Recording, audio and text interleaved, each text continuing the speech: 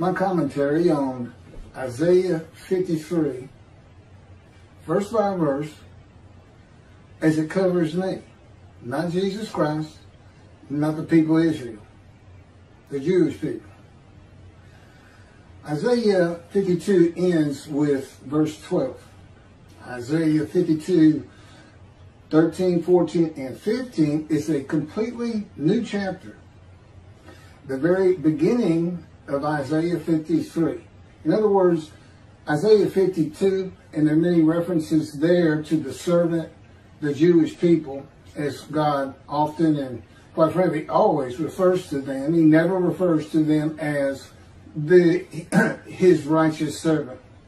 52 ends at verse 12. Picking up with 52 verse 13 is really starting Isaiah 53 verse 1. It just got divided improperly.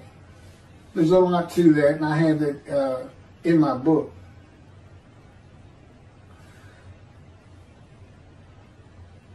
Isaiah 52 verse 13. Indeed, and this starts out in quotes. 13, 14, and 15 are a multiple quote verses. In other words, this quote that 13 starts with ends at the end of verse 15. Indeed, my servant shall prosper, be exalted, and raised to great heights. My servant shall prosper, be exalted, and raised to great heights. This is in midrash form. That's when you read a verse and generally break it down into parts and then give commentary on each of the parts.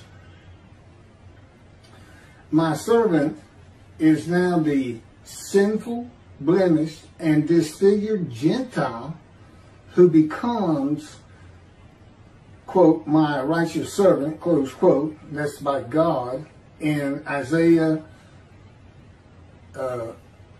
chapter 53, verse 11.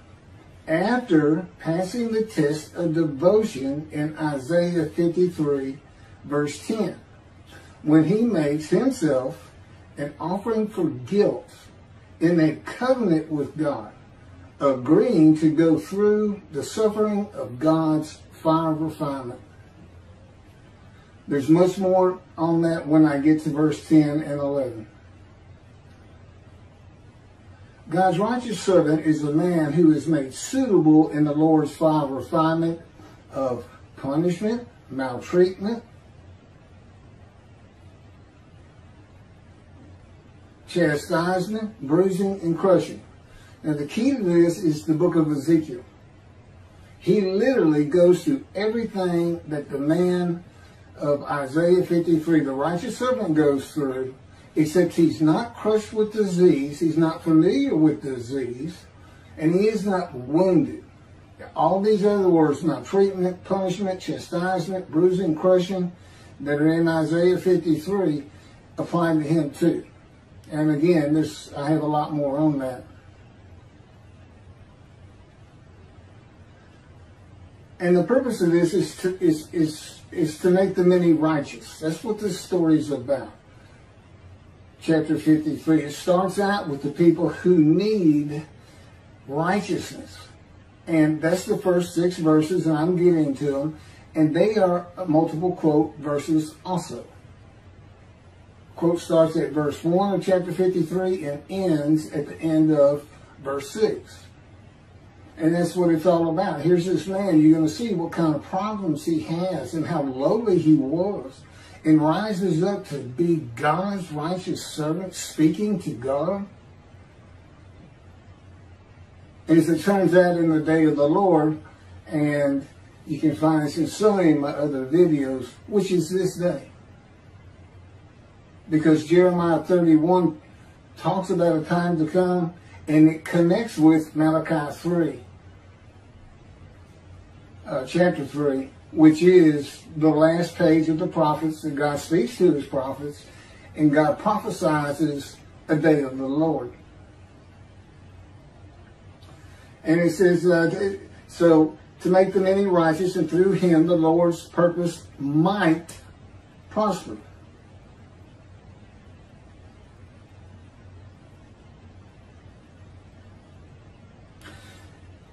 in the day of the Lord, there are 4 men to come. This is the only unfulfilled prophecies of God himself. 4 men to come. That would be the righteous servant himself, the prophet like Moses, who's never appeared, Elijah, and we find he's the messenger in Malachi 3, and of course the anointed one, Moshiach, the descendant of King David, from Isaiah chapter 11. Now, as I said, this is verse by verse and how I fit them. God came to me at birth, but did not speak to me as he did to Ezekiel immediately when his spirit lit upon Ezekiel. Then he could hear God speak. God is in his spirit. I have a little more on that in here, but it's also in many other videos. There's only one description.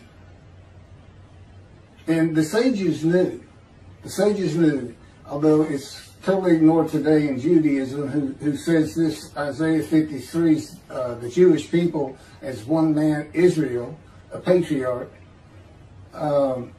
You had to have the description.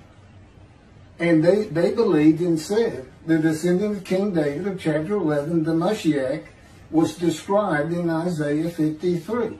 They even had a name for him in the Babylon Talmud, the leper scholar.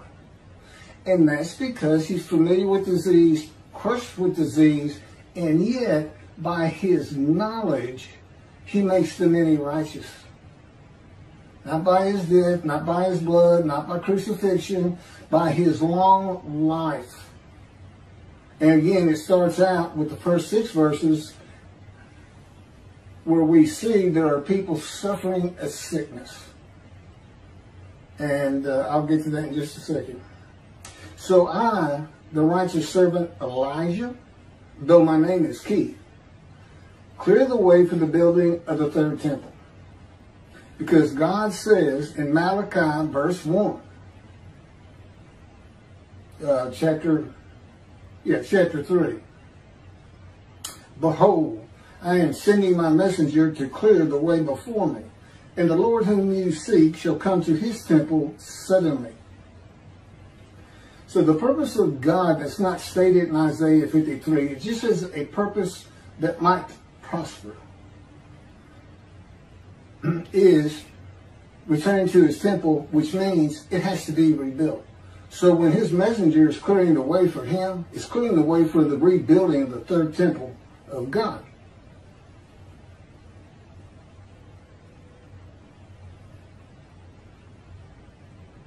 And this purpose of Elijah is a purpose that might prosper also. See, that's the connection. Elijah is supposed to draw the families of the Jewish people back together and do it through Judaism. He is to make them righteous. What is the man of Isaiah 53 called?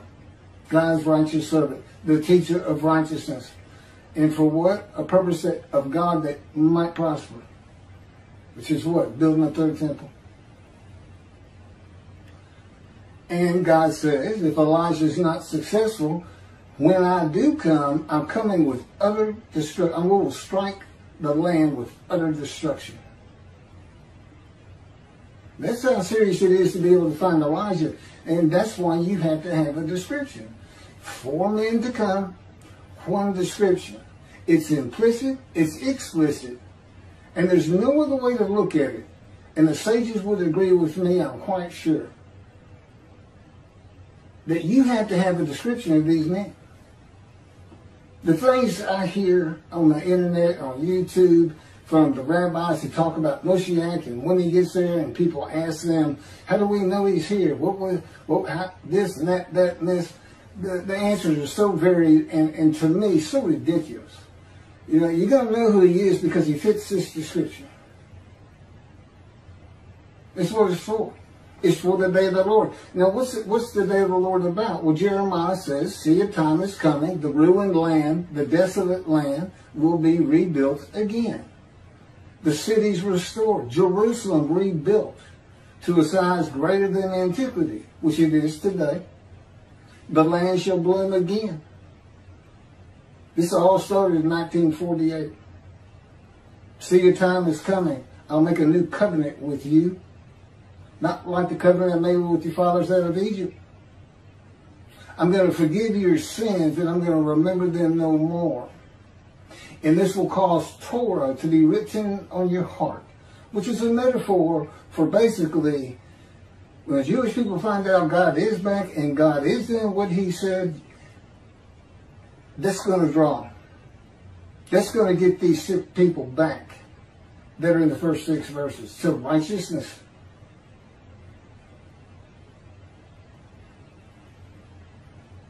So there's a new covenant. So we look at Jeremiah, you got these 3 see a time is coming, and you say, okay, well that's today. Because the land blooms again, Jerusalem's rebuilt, so the new covenant has to be here. What do we know about that? Who's going to deliver it? Well, you ask yourself, who delivered the first one? Moses. Who's supposed to come? A prophet like Moses. Well, what about the covenant itself? What else do we know about it? Malachi 3 verse 1. I'm sending my messenger to clear the way before me, and I shall return to my temple suddenly. And the angel of the covenant that you desire is already on the way. It's the day of the Lord. That's what ties the two together. And you got to have a prophet like Moses. You got to have you have to be able to describe a man who's a prophet of God. That's number one. And then he has to be able to do the things Moses did, which primarily is write the Torah. The Jewish people haven't been in bondage since the Israelites left in the Exodus. So that's not the issue. And a man who can talk to God face to face, friend to friend. So this is what we're looking for. This is what everybody should have been looking for from the beginning. But particularly after the lands have become desolate and restored as they are today, which did not happen with the Assyrian Babylon exiles when they returned. They couldn't even go in to the northern kingdom because it was inhabited by Gentiles. That's another story too. But they didn't revive all of Israel as it is today. This is when it occurs, and I can tell you it is occurring because he's been training me up for this for 13 years now. We're just now starting to make a splash and let people understand what's really happening. He's here. It is the day of the Lord. There's 3 Abrahamic religions: Judaism, Christianity, and Islam. And it is unquestioned, at least in this room, the clear winner is Judaism. There ain't any question about it. And rightfully so. What other people have suffered as they have. So this is what we're looking for. The man being described, when all the verses are taken together, is a sinful man whose life had been lowly, full of grievous events, serious injuries and wounds, a man of pain and suffering, familiar with disease, that the Spirit of God alights upon, to the crown of God's righteous servant, who makes the many righteous and rises to great heights. Other scripture says the stock of Jesse. Jesse is the father of King David, which we find in the first verse of chapter 11 of Isaiah. The stock of Jesse that has remained standing shall become a standard to peoples. Nations shall seek his counsel, and his abode shall be honored. That's Isaiah chapter 11, verse 10. I, the righteous servant David, though my name is Keith, will have an abode that is humble when the Lord cuts me off from the land of the living. In Isaiah 53, well, I'll get to it. It happened to Ezekiel too. From the world of material things and society to fit Isaiah 53 verse 8. And in the end, my abode is one to be honored in Isaiah chapter 11 verse 10. From a poor man to a rich man, with the many as my portion, and the multitude as my spoil. Prosperous and held in high regard by many, and the multitude of the Jewish people. Verse 14, just as the many were appalled at him, so marred was his appearance, unlike that of man, his form beyond human semblance. This is the beginning of identifying God's righteous servant in Isaiah 53 as a man with disfigurement, because not only is he afflicted by God, he is also blemished. And I'll get to that. It's very important that was put into Isaiah 53. Usually you think of afflicted with a disease, but these are separated. Another affliction is disfigurement at birth. King David would have nothing to do with the blind, the crippled, the lame, because it was a sign in those days that God did not like you. He had nothing to do with them. You know, he's not a man without defects, such as lambs and rams for a sin offering and guilt offering in the Torah. In other words, God had Isaiah write that in, that this man was disfigured and afflicted with disease for one main purpose. Do not try to use the animal, sacrificial, atonement, worship laws of Leviticus for this chapter, for this man. And that's just what the Christians did. And one rabbi that I know of, human sacrifice is what that would be. But you know what you can't sacrifice? A defective, blemished lamb or ram. You can't do it. It's not acceptable and won't be accepted by God. And the Christians can't see it. They just can't see it. They're blind. As they say the Jewish people are, that Isaiah 53 is prophetic of and describes Jesus Christ. I don't see him fitting a single verse, save one. But that's for another time.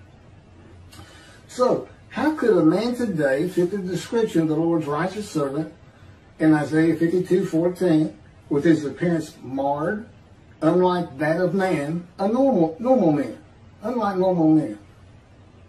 And just so marred, he shall startle many nations in verse 52:15.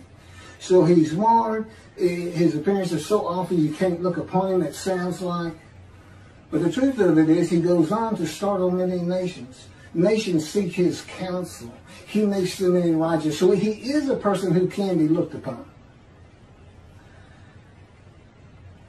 There is one way and still be alive to fulfill verse 52:15, to describe a man who comes when the land blooms again, the ruined cities have been rebuilt, and Jerusalem has been rebuilt to the size as it is today, which began about 70 years ago. By the way, God dictated a book to me, Isaiah 53 and the Day of the Lord. We had put together over almost 85 videos covering every single chapter, among other things. And in addition, the second book he had me type, he dictated it. I had to learn everything. It's not straight dictation. It takes a lot of give and take, this and that, but every single word, every sentence, every paragraph, every chapter, the entirety of the book is God's. It's just like the Torah. Both of these books, and that's what I'm using. I mean, in other words, he had me put this together. I was an atheist for 50 years. I didn't know anything about Judaism. I didn't know what a Tanakh was. I didn't know what a Hebrew Bible was.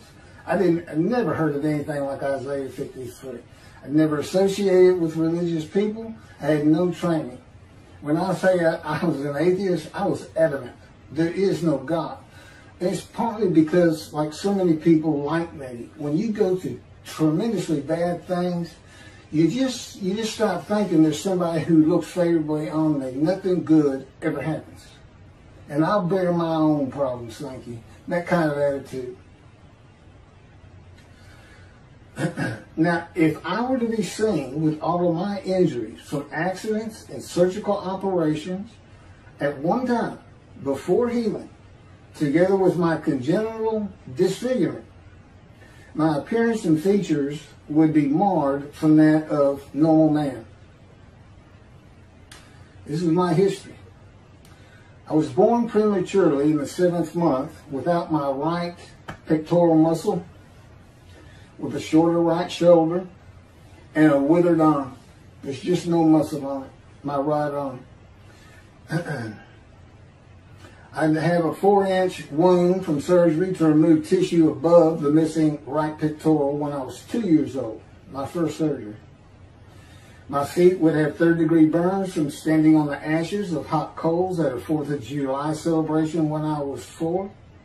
My right knee would be a gaping wound from being impaled upon a broken glass bottle, Coca-Cola bottle.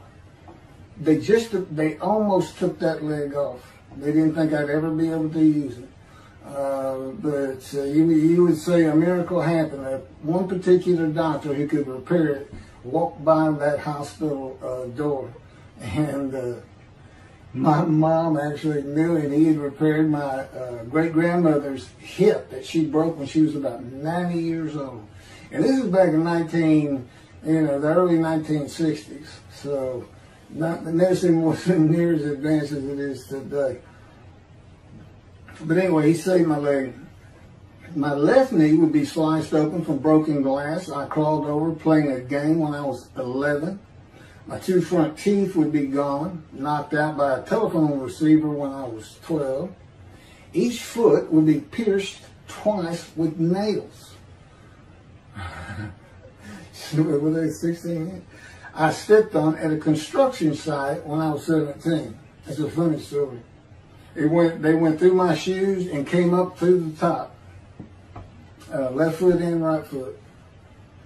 My torso would be opened from the top of my rib cage vertically down to the pelvic bone from surgery to repair a .22 caliber gunshot to my abdomen.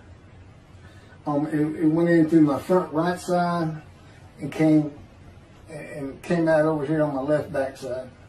It was just like an angle, almost straight across through me from about 2 feet away.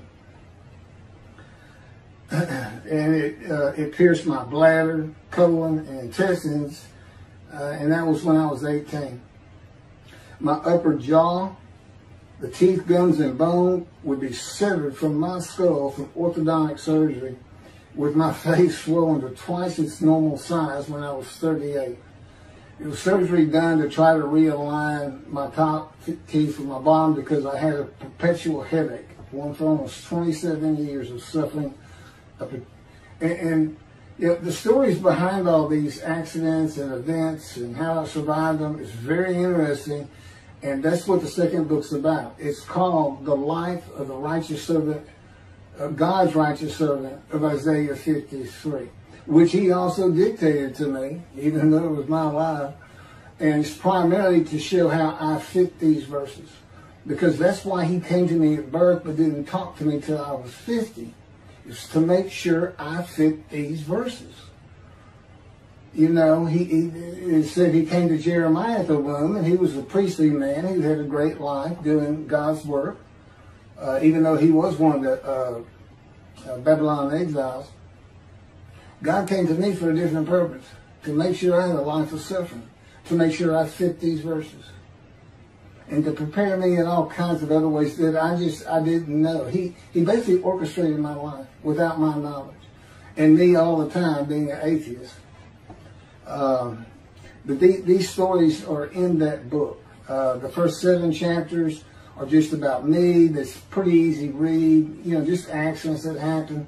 And then it picks up with the chapter where he speaks to me for the first time. And then there's an additional 7 chapters culminating with what I'm reading to you right now. It's called chapter 16, Isaiah 53, Keith McCarty, verse by verse. That's what he had me write down. The skin of my chest would be opened from a 6-inch in diameter circular cut to remove skin cancer when I was 43. My torso was opened again to remove a 6 to 8-inch malignant cancerous tumor that had burst through my colon when I was 44, and again in my 50s for abdominal hernia mesh surgery. I'm 63 today. God spoke to me at 50. As I said, he's been training me up for this for 13 years and teaching me all this. My left hand would be broken from a fall on a tennis court when I was 28 and broken again walking on stones in a creek when I was 55. My ankles would be bruised and swollen from severe sprains while playing basketball and running at various ages. My chin would be lacerated from striking a wall at the end of a foot race when I was 21, and I would be covered with the childhood diseases of measles and mumps. Now, if you could just imagine all that at one time, before healing, you know, it's kind of like the Passion of the Christ. You know, they say he fits all these things. You know, he had nails in his hands and his feet, and he had been whipped. I'm sure his back was lacerated. But in any event, this man's supposed to live. This is how a man can fit the description of Lord's righteous servant in Isaiah 52:14, and just so he shall startle many nations. Kings shall be silenced because of him, for they shall see what has not been told them, shall behold what they never have heard. So that's Isaiah 52:15. And I can promise you, Judaism, the rabbis, Christians, these are things they had never been told, and behold what they have never heard. That's what this is. And, you know, despite this language being in here, and God put it in here for a reason, had Isaiah write it, just as he has me write, just as he had Moses write. You know, that's how the book came together, the Hebrew Bible. He had it all written, not just the Torah.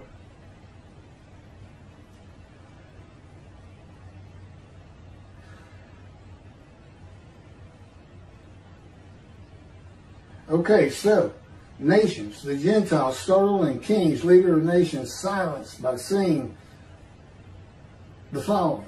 God's righteous servant, his servant David, Elijah, and the prophet like Moses as one man, hearing that God's righteous servant arrives in the time to come of Jeremiah 31, which is the day of the Lord. That God's righteous servant is the only man to come who is described in the scripture and is inherently and implicitly the anointed one, David. God calls, you know, they call him King Moshiach. Rambam did. And he's thought of as being a king. Ezekiel, I mean, you know, you only see the anointed one, Moshiach, in chapter 11. And God just says, my spirit's going to light upon a descendant of King David. And then in Ezekiel, and he calls him my servant David, a shepherd. But back when Rambam was writing, and when the Talmud was put together, kingdoms were, well, as you've heard, there was a northern kingdom and a southern kingdom. So if there's a descendant of David coming back, then it's thought that the Davidic dynasty would be resurrected. Well, that's not going to happen today. And God knew when this time to come was going to be, for the most part, to the very day. But, and that Israel will be a democrat country. So, forget all the kingdoms and this and that you hear taught about this Messianic era that the rabbis teach.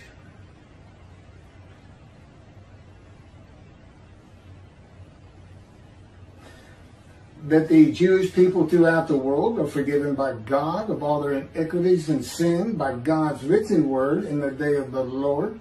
That's under the new covenant. The Christians aren't going to believe it because they took that new covenant. No, they didn't take it. They said it's been abolished. It's obsolete. We have a newer covenant, and that's Jesus Christ. That's the only way you can find righteousness is through faith in Jesus and the resurrection. You can't be righteous under the law.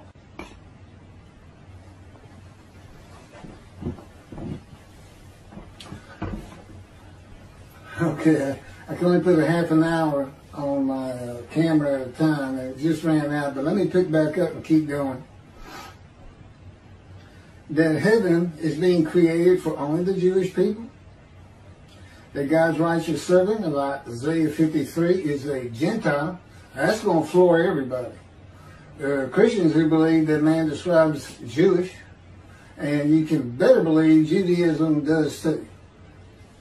Even though, not the man described in Isaiah 53, but the Moshiach of Isaiah chapter 11. Well, he's not. And God had good reasons for that. Very good reasons. And that's in the beginning. When we make it to Israel, I'm going to convert Orthodox and become a Jew. That Jesus, being a Jew, cannot be God's righteous servant. And there's one reason right there. Isaiah 53 can't be used for human sacrifice. You cannot use Leviticus. The unblemished Lamb of God cannot be in Isaiah 53. He'd have to be an unblemished perfect lamb, and he was. This man's afflicted with disfigurement and blemished with disease. And they just can't see it. But God knew they would. And that's why he put it in. And that's why I've had to suffer all these things. Oh, he gave me the cancer. He orchestrated me getting shot through the abdomen. I call it gut shot. I said, God gut shot me to the Holy Spirit. We laugh. But he also made sure I didn't die. And, well, anyway, I'll get to it. That God's righteous servants familiar with disease and crushed with disease, blemished, defective, and could never be an offer for sacrifice. That a host of the Lord's host is a man and divine beings. Now, I know Judaism doesn't know what that is, because Jacob wrestled with a man and divine beings, and Judaism says he wrestled with an angel. No, he wrestled with a man who the Spirit of God had lit upon and entered, as we see with Ezekiel, and lit upon, as in chapter 11 of Isaiah, and you could hear God speak. Well, that's two beings. That's the Holy Spirit of God. He's a person. He's also known as the angel of his presence. He's an angel and he's spirit. And I have videos on that. So, and there's God. And they just went to a man nearby and said, wake up. You see this fellow over here sleeping? His name's Jacob. Go jump on him and start wrestling. And he said, don't worry about it. I'm going to put the cords of my power around you. I'll orchestrate the whole thing. You won't get hurt. And then through that man, God spoke to Jacob and changed his name to Israel. And that's where it all really starts. It started with Abram, the Hebrew, who became Abraham, but on and on. And that man, if God comes to you, that man was a host of the Lord's host. And I have videos on that. There's 4 or 5 other examples, powerful examples in the scripture on that, but only one place you can place a man as being a host of the Lord's host. It's the captain of the Lord's host. He's right here. That the captain of the Lord's host is a Gentile and a harbinger of God's righteous servant. That would be me. See, I'm a man in divine being. God's Spirit lit upon me, and God is in His Spirit. That God's righteous servant becomes a man divine being when God's Spirit, who is the angel of His presence, the angel of the Lord, and the Holy Spirit alights upon him in Isaiah chapter 11, verses 1 and 2. That God is redeeming the Jewish people in the same manner that He did in the Hebrew Bible with one man. That the time to come of Jeremiah 31 began when the state of Israel was created in 1948. And that God's righteous servant fulfills and completes the remaining 6 prophecies of God in the day of the Lord. By the way, the second covenant is the covenant of friendship that God grants when David arrives. When Moshiach gets here, God's got to be here, which, it all goes together after a while. But in that covenant of friendship, it's in two parts, Ezekiel 34 and chapter 37. But in 37, I believe it is, he says, I shall place my sanctuary amongst you forever. So when that was done, and it was written by Ezekiel, God already knew in the day of the Lord there was not going to be a temple, that he was going to have to place one there, or have it done using his servant to get it going. Now, no single man can do it. You know, and if the effort fails, if the prophet's not recognized, if Elijah's not recognized, utter destruction to the land. And God doesn't mean he's going to do it in his power. It's just like Assyrian. It's just like him raising up armies. His creation's going to do it, not him himself. He likes to use himself in the third or first person or third person. It makes it more likely to happen that he's really trying to instill fear of who he is. But what it means is, if this doesn't get done, if he didn't get back into that temple, see, building the temple is what's going to keep Israel safe forever, from now on, in the Middle East. And it's always perilous there for them. That's what has to be done. And God's saying, if we don't get it done, the day will come, Israel, you're going to be utterly destroyed. There's 7 million Israeli Jews today. If the land is utterly destroyed, I would guess a minimum of 6 million people are going to die. And that should ring a bell that says, never forget. Don't think it can't happen.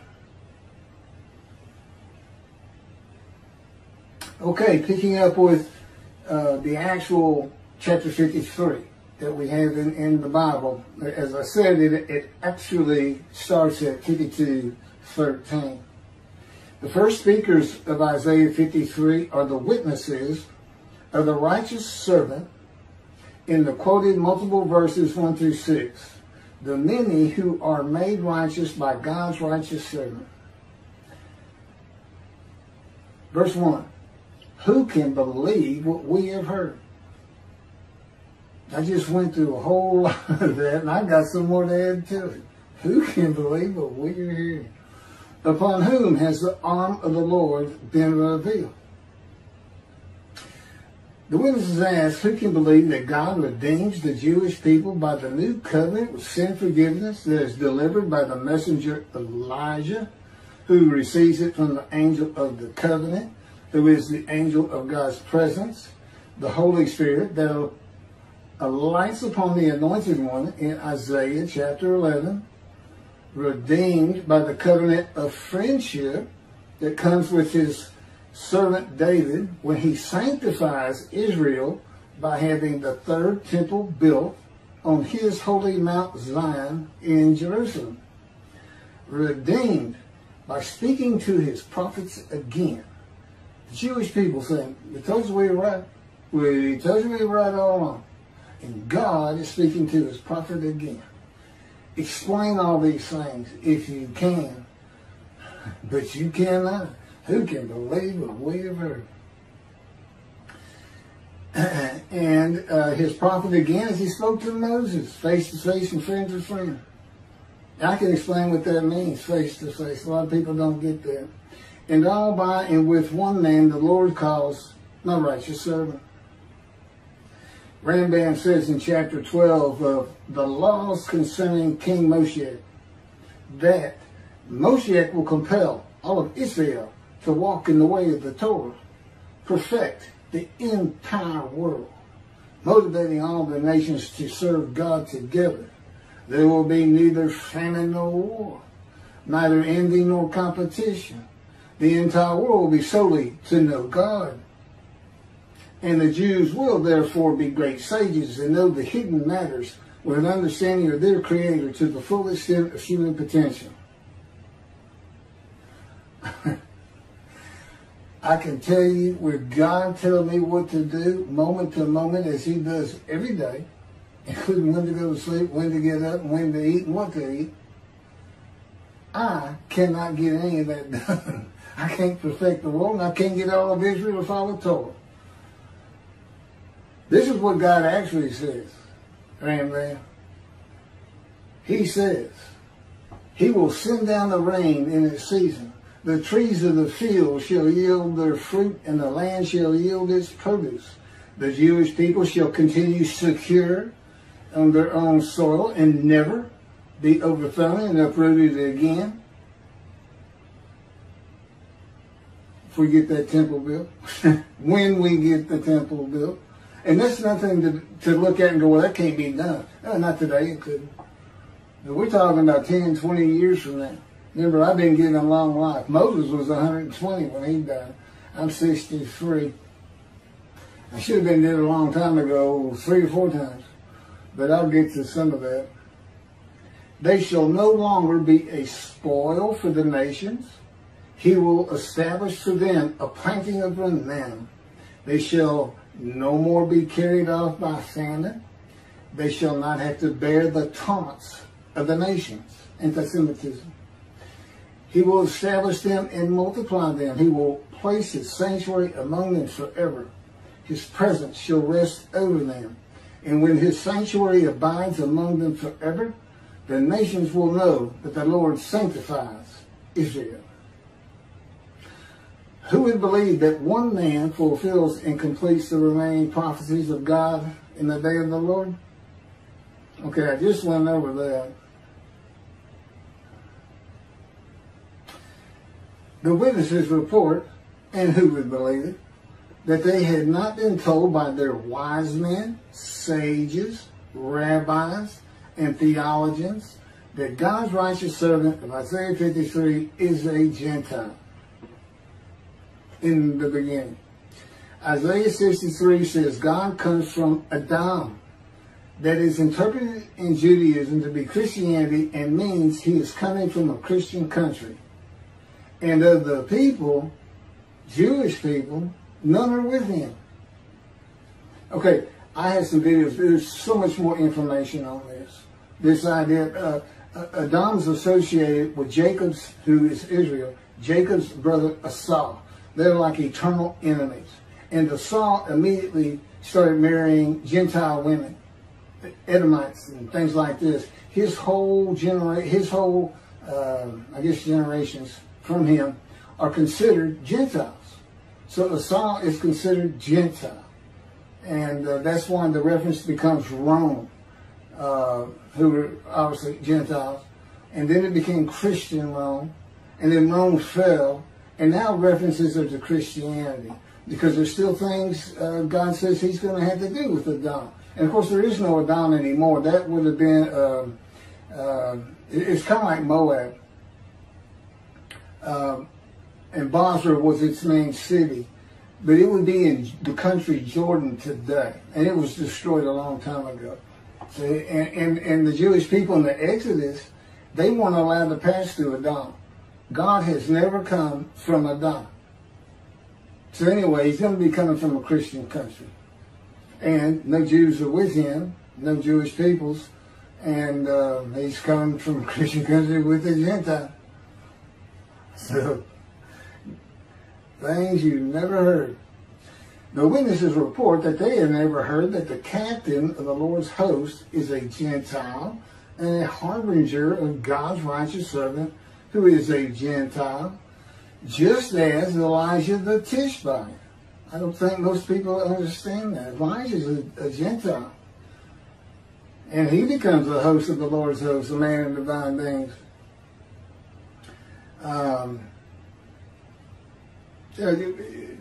There's no Tishbites in the Bible. There's lots of genealogy, especially in Chronicles.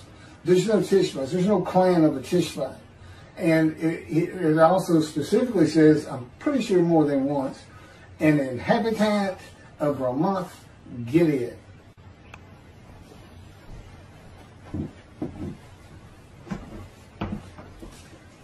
Verse 5. But He was wounded because of our sins, crushed because of our iniquities. He bore the chastisement that made us whole, and by His bruises we were healed. The book of Ezekiel is the key to understanding Isaiah 53. The purpose of Ezekiel was to be a prophet and teacher of righteousness to the exiles of Assyria, Babylonia, by bringing them to repentance with restitution. To prepare him, God said, I will make your face as hard as theirs, and your forehead as brazen as theirs. I will make your forehead like adamant, harder than flint. Do not fear them, and do not be dismayed by them. And God maltreats and punishes him for the punishment of the houses of Israel and Judah for their sins. For 430 days he's pinned to the ground, punished, maltreated, crushed, bruised, eating nothing but bread, and chastised by the words of God.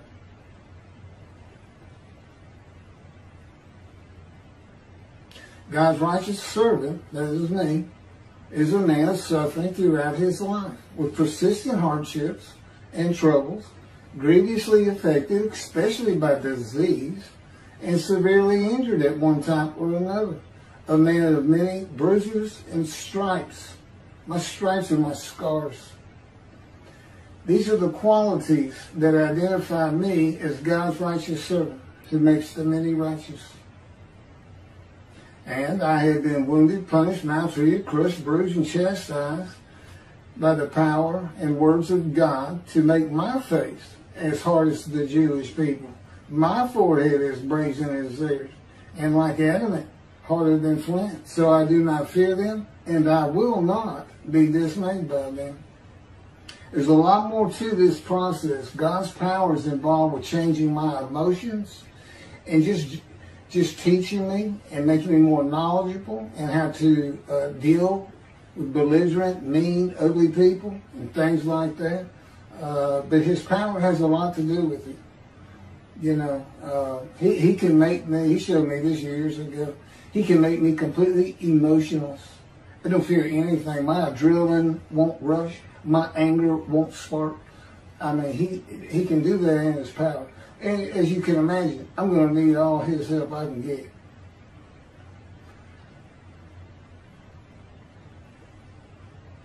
Verse 6, we all went astray like sheep, each going his own way. And the Lord visited upon him the guilt of all of us. We all went astray like sheep. That would be the Jewish people. This is verse 6, the last by the witnesses, who are the witnesses and speakers of 1 through 6. They had stopped following the laws of God in one manner or another. As I say, the guilt is visited on him. Well, in verse 10, I offered myself for guilt. That's the guilt we're talking about. Of being sinners. The man is made to be, he becomes God's righteous servant. That's the story of the whole thing.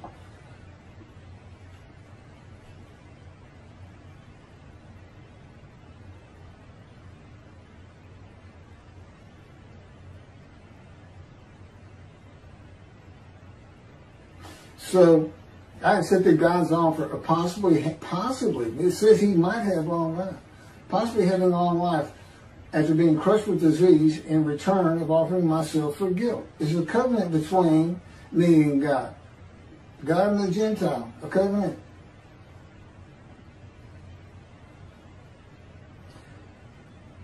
It's an agreement. I mean, basically he's putting me to that test.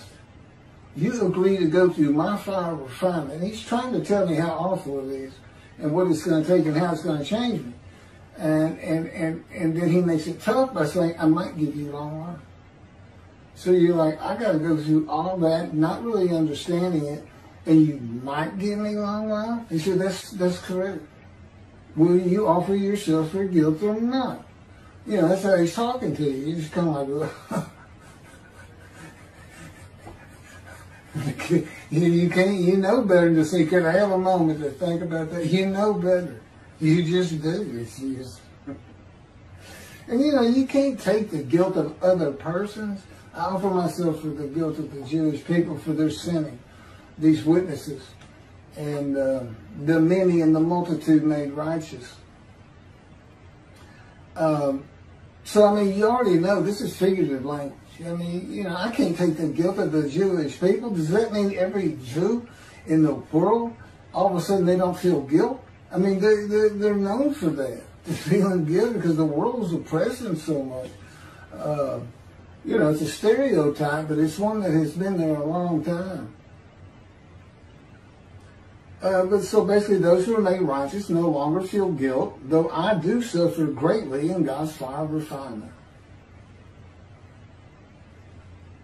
So that's the last of the verses by the witnesses. The second speaker of Isaiah 53 is Isaiah himself, the prophet, in verses 7 through 10. Verse 7, he was maltreated, yet he was submissive. He did not open his mouth. Like a sheep being led to slaughter, like a ewe, dumb before those who shear her, he did not open his mouth. Okay, breaking it down, he was maltreated, yet he was submissive.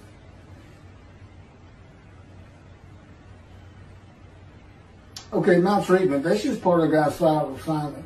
I mean, when God maltreats you, let's just say this, you haven't been maltreated until God does it. He's very good. It hurts because it's God. You know, I mean, you know, your wife or your kids maltreat you, that hurts. But until you've been maltreated by God, you know, there's a whole other level to go to. And again, he's just drawing emotions from me to change me. And with God, you're always submissive.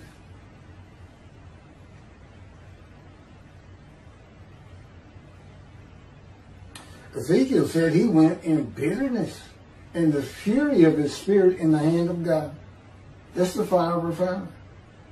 I mean, if you're in the hands of God, you feel like you're safe, things are going to be good, he's going to help you out of your problems. No, Ezekiel says he's just livid, furious, and then bitter, not happy. See, he didn't ask him, he didn't make a covenant with Ezekiel. Ezekiel said, the Spirit seized me. God doesn't have to ask you to be a prophet. God doesn't have to ask you to go through his fire of refinement. There's so many reasons for that, this figurative speech that I go through a lot more detail in the books particularly and in some videos. And so that's what he's doing with Ezekiel when he pins him to the ground, makes him eat bread, says some bad words to him. It makes you meek and humble.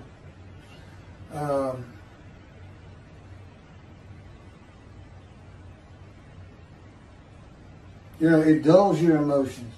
You feel in your anger. And he showed me that he can remove my emotions entirely. He can make me like ice, where absolutely nothing can bother me or feel anything. You know, which as you can imagine, there's going to be plenty of people not too happy with me, like 2 billion Christians and 2 billion Muslims, and probably a good bit of the Jewish religious community. They're just going to say, that's not what we believe. You know, it's religion. I'm still trying to learn it, but I know enough.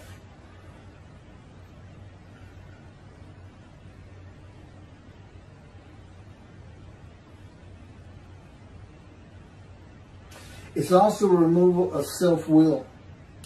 God has absolute control over me. His power envelops my body, my head, my mind.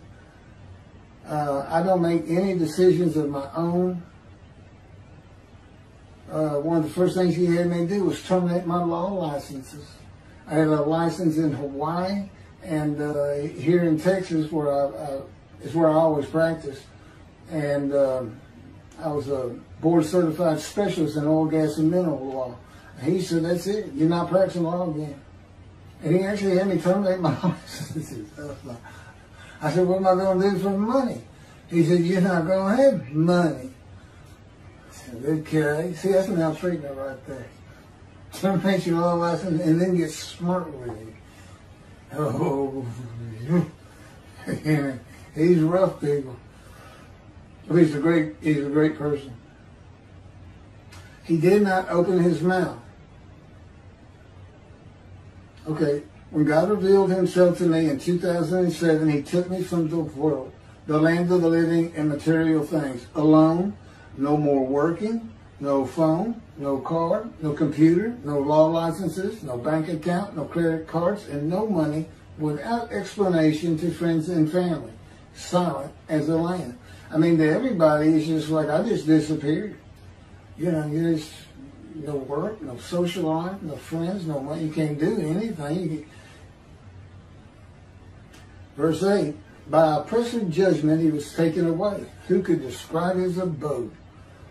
For he was cut off from the land of the living. That's what I was just talking about.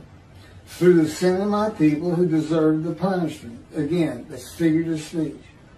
Okay, I wasn't taken away because of the sin of the Jewish people. It's just that I'm going to be the righteous servant. They've been sinning. I'm going to bring them back into righteousness through Judaism. And, you know, I'm the one getting punished. And, you know, when you think about it, a sinner, especially when they die, they may get punished then. It's not really true. I have a lot of information on that. Again, I have the knowledge of Elijah. Okay? As far as anything and everything unseen from the heavens, from heaven, how angels are created, how Adam was created as a man. Think about that. You know, we kind of grow up and evolve in our learning and our knowledge of those things around us, and all of a sudden he just comes to be and he's already a full-grown man. I know all about that. By oppressive judgment he was taken away. Okay, the oppressive judgment is being guilty and receiving a sentence of imprisonment and of maltreatment, chastisement, punishment, bruising, and crushing until suitable for God's purpose. A purpose that includes making the many righteous. Okay, I've written 2 books, as the prophet like Moses would. I've put together almost 85 videos now at God's command and direction. The very words I use, and this is the books themselves. And I'm still in the fire of refinement. He has gotten tougher, more painful every year. And he has not let up on me. I mean, doing these videos and writing the books is about the only time he lets up on me. So I really enjoy doing this. Who could describe his abode? Well, all of Israel will be able to describe my abode of the righteous servant because of social media and phones with cameras, and abode to be honored in Isaiah 11. I would like to see somebody, and Jesus did have a house. I'd like to see somebody describe that. It's not described in the New Testament. My abode today is room and board in return for care and assistance to my elderly parents in a townhome in Houston, Texas. My dad's 93. My mom's 86 or 7.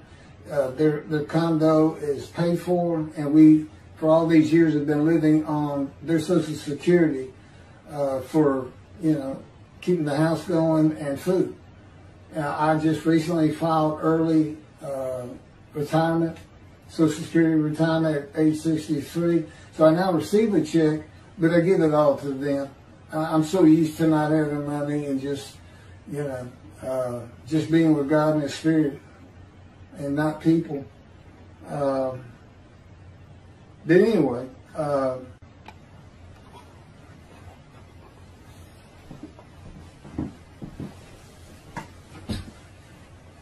verse 9, and his grave was set among the wicked, and with the rich in his death, though he had done no injustice and had spoken no falsehood. This verse says the righteous servant of God was poor, but dies a rich man.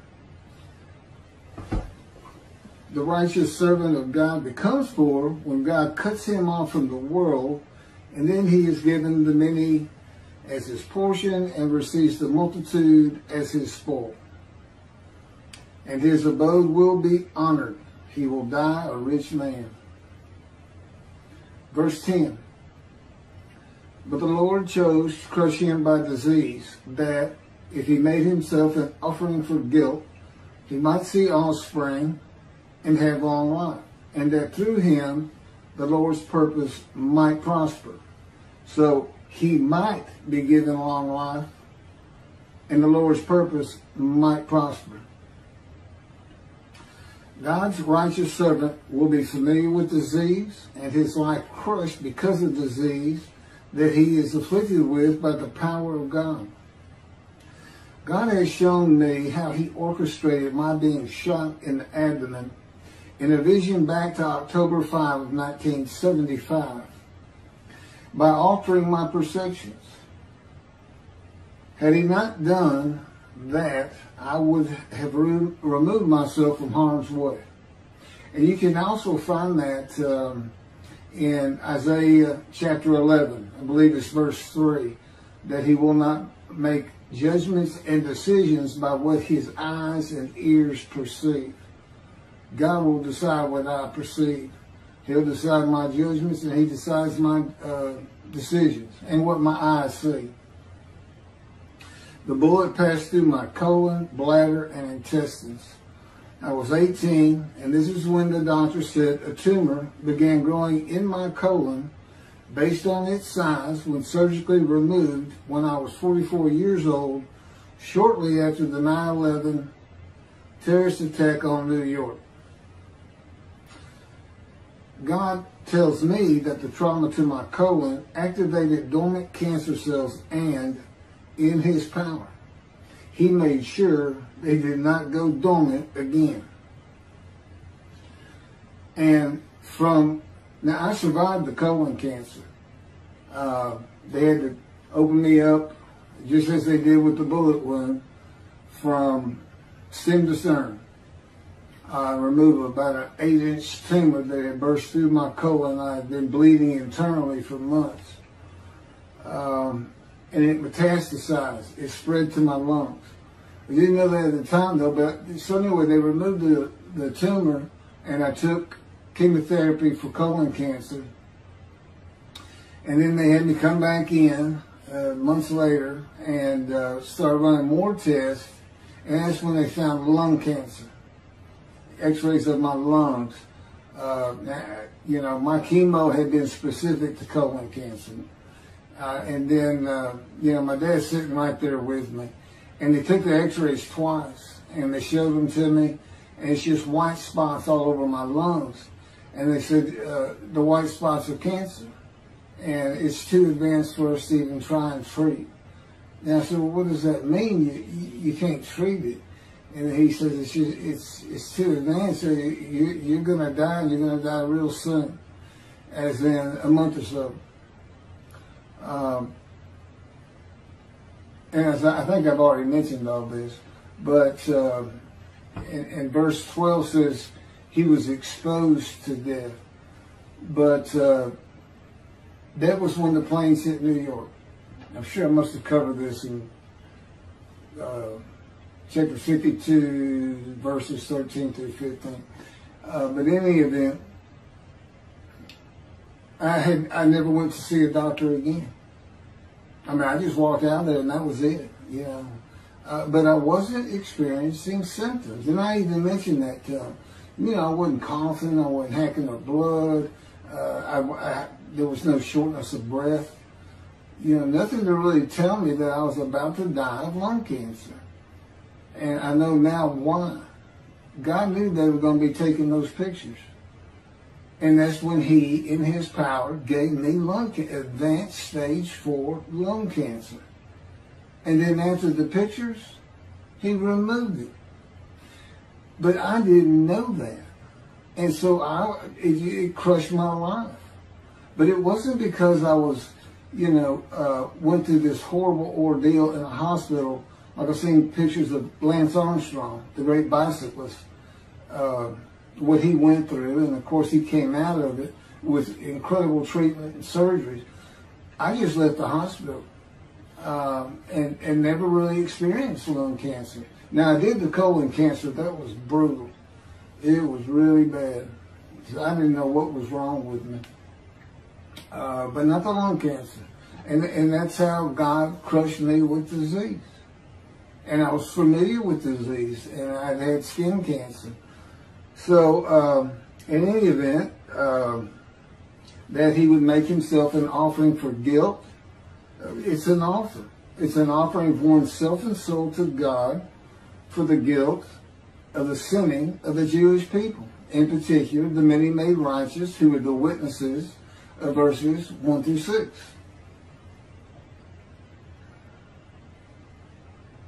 And that was in return for possibly having long life and seeing my children.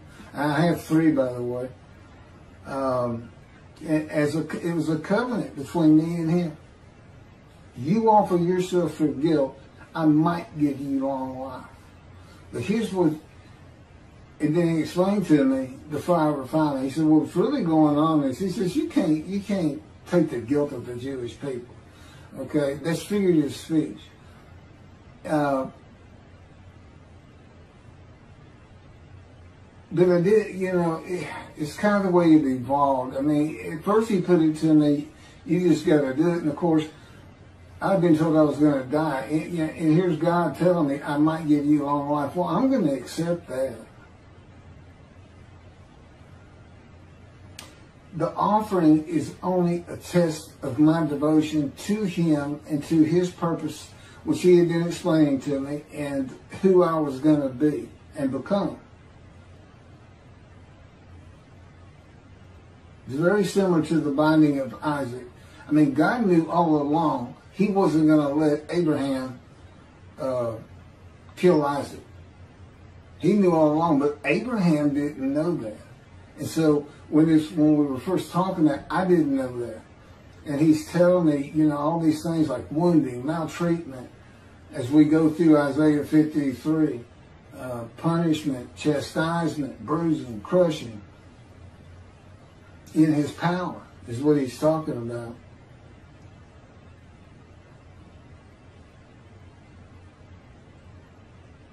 So when the test of devotion, will he offer himself for guilt and go through God's fire of refinement or not? It's set before me. Okay, but here's the kicker. The new covenant had already arrived. In Malachi 3, God says, I'm sending my messenger to clear the way for me, and I'm returning to my temple suddenly. The angel of the covenant that you desire is already on the way. And I often thought about that. Why is he already on the way? I may have even asked God about it, but he didn't answer me, which is not unusual, by the way.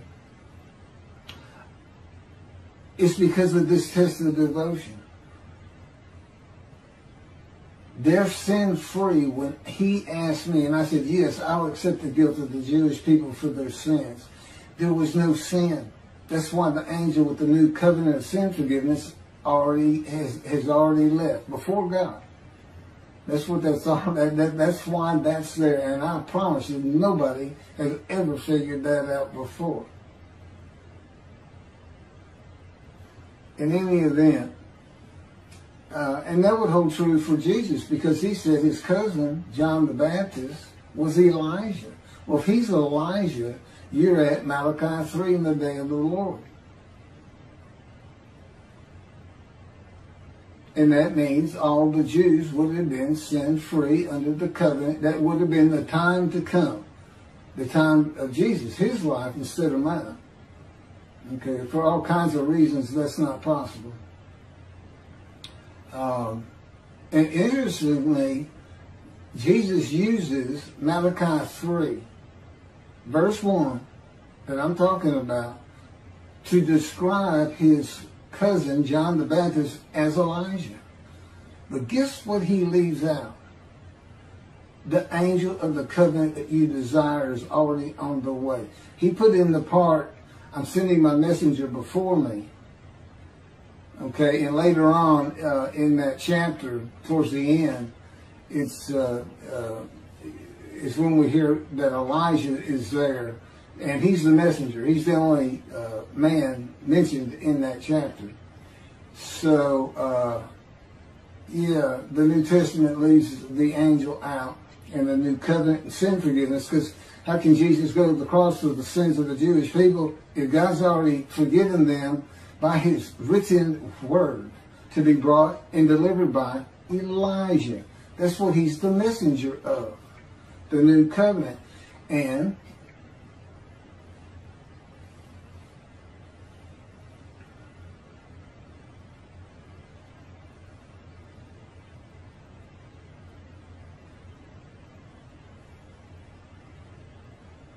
So the reality is there is no guilt or sin for the man to bear.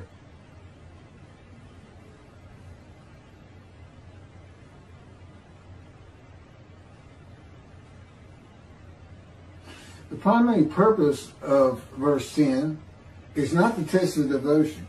Will you offer yourself for guilt or not? It's to make certain that the animal, sacrificial, atonement, worship laws of the Torah cannot be used for the man described. Because God knew what the Gentiles were going to do. He knew they were going to have an unblemished Lamb of God. That's their story with the Jewish people. And then this story says that the atonement for the Jewish people that Jesus died for was transferred to them.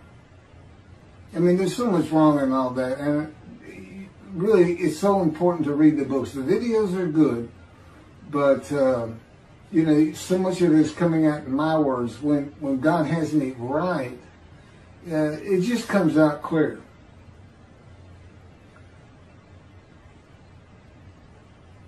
There's no other reason God would crush a man with disease. He didn't crush Ezekiel with disease, who goes through the same things except for the wounds as the man of Isaiah 53. It's the same words. He's maltreated. He's punished. He's told, you're being punished for the punishment of the houses of Judah and Israel. And bruised and crushed. Well, if you're pinned to the ground for over a year, you're going to be bruised and you're going to be crushed. Because it's God's power that's keeping them there on the ground. I'm very familiar with that power. I have been pinned more than one time in that power. For no other reason to be able to understand what Ezekiel went through. But that's why God afflicted me, blemished me, afflicted me, crushed me with disease. That's why I had to go through it. Because of Christianity, because of Jesus Christ. I had to suffer cancer. And how they cannot see those words, I don't know. Now, they don't have crushed with disease, which is the proper translation. They have brought to grief with sickness. Well, you don't get, and he's exposed to death. So this sickness is deadly. And of course, Jesus has never been sick any place in the New Testament. It doesn't even show up. So whether you want to call it sickness and grief, you don't come to grief because you got a cold or you're just sick and you got to miss a few weeks of work or something. You don't come to grief from that. You come to grief from cancer and being told you're going to die. But that's why it's in there. See, I fit these verses. Jesus does not, and most certainly the Jewish people, as the man Israel, don't fit it either. When were they all together at one time? Every single Jew on the planet, gathered and crushed with disease by God. When did they make the many righteous by their knowledge? As one man, all together. It's never happened. It's a foolish argument to put them in there. Foolish. It's an absurdity, actually. It's, well, between the two, I can't tell you. I can't tell you. Which one's worse, putting Jesus in there or putting the Jewish people as the man Israel? Everybody can make their own decision. And, you know, you're not going to refuse God anyway. If God comes to you and says, I want you to be my prophet, and I'm going to put you through a fire of refinement that you're going to beg to die, you're going to beg to come out of 1,000 times. You know what you say? Okay, here I am. Let's go. Let's start. That's what you say. You don't say no to God. So that's what all that's about. That, and it's a description of a man that you can find. That's me. I fit it. And God made sure of it. That's why it came to me in the womb, so to speak. But He didn't speak to me for 50 years. He's orchestrating my life to make sure I live a suffering, painful, wounding life. And He did a good job. It was tough. I had a headache for 27 years. There's a long story, and it's in the book, but He showed me how He had caused that. It was like TMJ, temporal mandibular joint. being torn up, and it was from grinding my teeth every night, as though I had post-traumatic stress disorder. And there's reasons for that outside of the gunshot, but that's a little bit too detailed for this. Verse 11, out of his anguish he shall see it. He shall enjoy it to the full through his devotion. By his knowledge, my righteous servant makes the many righteous. Now, verses 11 and 12, this is now God speaking. Now, he's the final speaker. 7 through 10 was Isaiah. 1 through 6 was the witnesses to the righteous servant who were made righteous. Okay, so out of his anguish he shall see it.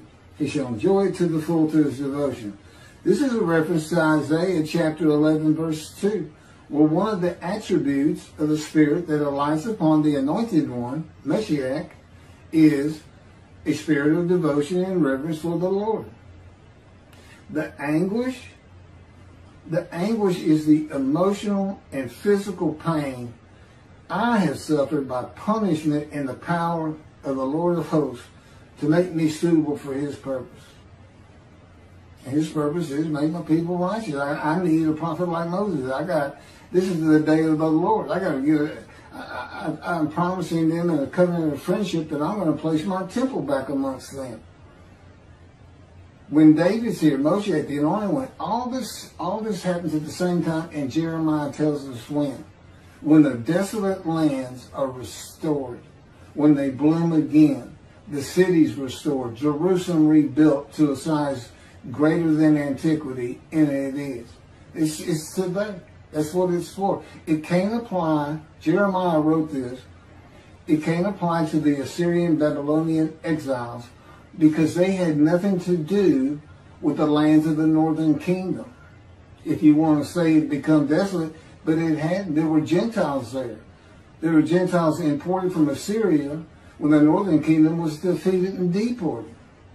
They even tried to stop the building of the second temple. So, I mean, and there's many other reasons, but that would be the easiest one to discuss.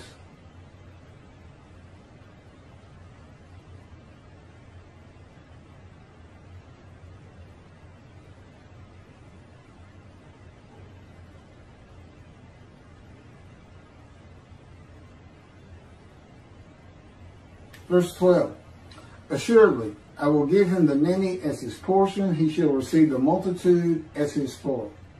For he exposed himself to death and was numbered amongst the sinners.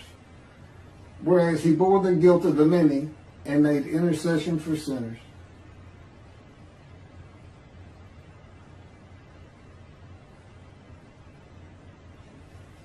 How do the Christians explain that? He's numbered a sinner. He's a sinner among sinners. They say this. They say, Jesus was crucified with a sinner to his left and a sinner to his right. So 1, 2, 3, he's counted as a sinner. Now, we're trying to find somebody. This is a description of a man, these verses. We're trying to find somebody, not making up things to say, well, we know he's not a sinner. He's the unblemished Lamb of God, but he's numbered a sinner because he was crucified with sinners to his left and his right. Okay? I call that Christian logic. You know, same thing is, how does an unblemished Lamb of God fit into a chapter where the man is blemished and familiar with disease and crushed with disease? How do you fit an unblemished lamb in there? And of course, all of that comes back to Leviticus. If you offer a perfect, unblemished lamb for sacrifice, you're forgiven of your unintentional sins of that year. You know, if you had done that. And by the way, yeah, it's not intentional sins. It's only unintentional sins.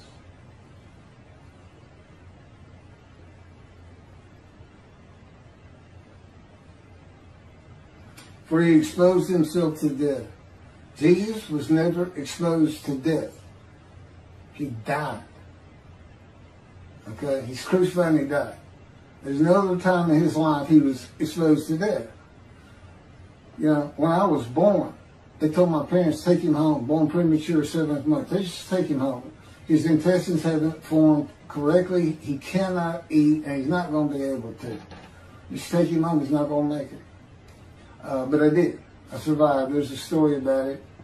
As with so many things, I've been shot to the abdomen. It was 8 hours before I could get to a hospital.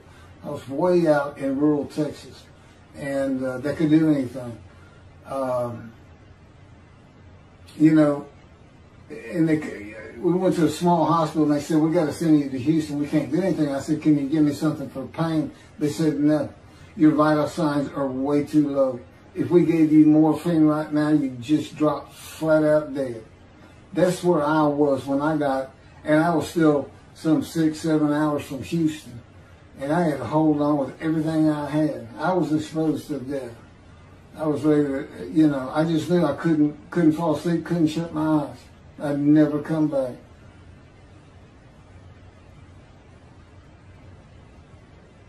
Oh, and I am numbered among the sinners. I've had plenty of things. God pointed a bunch of them out in visions to me. As a matter of fact, it was as if you've ever seen the movie or read the book Scrooge, or the Ghost of Christmas Past with Charles Dickens. Oh, A Christmas Carol. He took me back in visions to all these different times I was sinning. And it's not like I was an habitual sinner. It just does seem that I ran the gamut. It just wasn't much I left on the table when it came to what's the sin. You know, I never murdered anybody, but yeah, there was a lot more sins than I thought, because I told him, I don't think I was that much of a sinner. I was good to people. I don't like to hurt people or anything. I didn't even like to hunt or step on bugs. But turns out there was a lot more to it than I thought. Anyway, I hope this has been informative. You're going to be hearing about me for a long time. All this talk about building the third temple, that's years in the future. God tells me, don't even think about it. Because I told him, I said, well, that would be impossible today. He said, it won't be today. It could be 10, 20 years from now, but things will change in the Middle East. You'll see. So that's where we are. And right now the focus is on his passing his wrath in chapter 51, which of course moves into the description of the righteous servant in 52 and 53. He passes his wrath to the Christians. He tells his people, I'm passing the cup of my wrath, my bowl of reeling, from you to those who told you to get down on the ground and walked all over you. That would be the Christians who stole their book and told them they didn't know how to read it. That they didn't know Isaiah 53 described Jesus Christ. Arrogance. And God says of Adam, I'm going to tear you down from your high cliffs with your arrogance. So that's kind of what we're going to be focusing on for quite some time. But to do that, I have to be believed. I have to be lifted up high. Because nothing's going to make them more angry than that. That the Jewish people are saying, see, we told you, here's the guy of Isaiah 53. It's got nothing to do with your Jesus. Thank you very much for listening.